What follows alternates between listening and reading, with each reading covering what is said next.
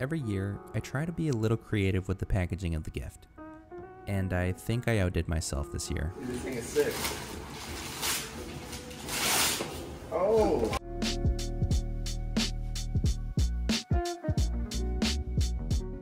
As far as materials go, I had a 4-foot long 2x4 and two 20-inch 2x6s.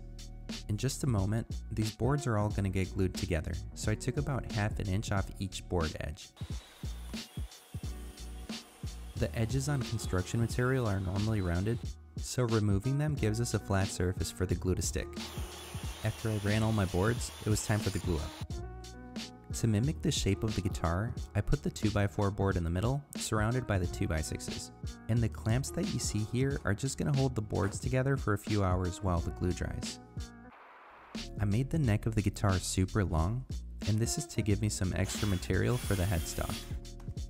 The headstock is a little wider than the neck, so I had to make sure that the design reflected that. I just needed a little bit of material there so that I can cut the shape out later. I figured it would be a while before the glue dried, so I started mapping out the shape of the guitar. I didn't have a template or anything like that handy, so I kind of just went based on an image that I was looking at. You'll notice that I didn't get it right on my first try, so I started mapping out a few different lines, and I just went with the one that I felt fit best. And to avoid any confusion, I just blacked out the parts that I didn't want to keep. Since this guitar would be in wrapping paper, I figured the shape wouldn't have to be perfect, just close enough. And honestly, it wasn't looking too bad considering that there was no template used. I let it dry for a few hours and then took it out of the clamps. After that, I used a jigsaw to cut out the general shape. This was the tool of choice because it's so easy to maneuver, especially around the curves.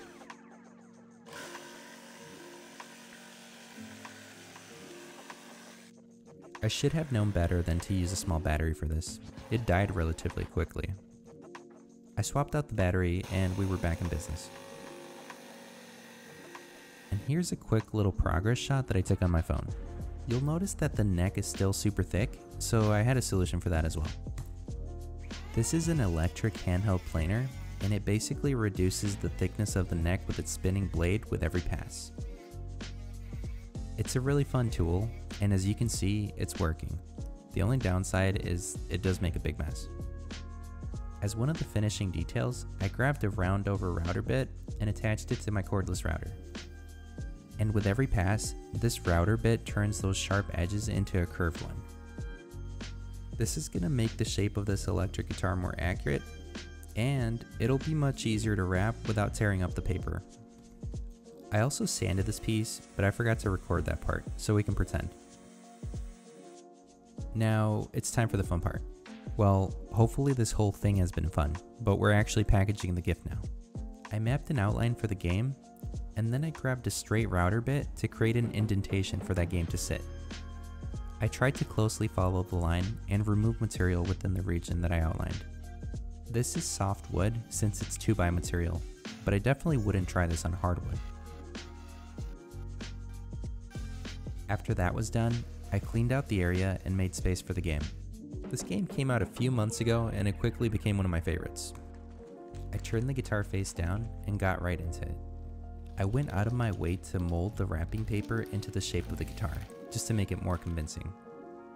I'm not the greatest at wrapping gifts, but as far as fake guitars go, I think this one came out pretty well. And now it's time to see how that all went down. Dude,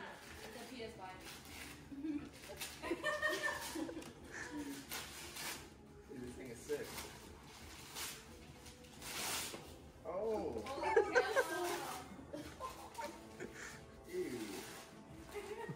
Ew.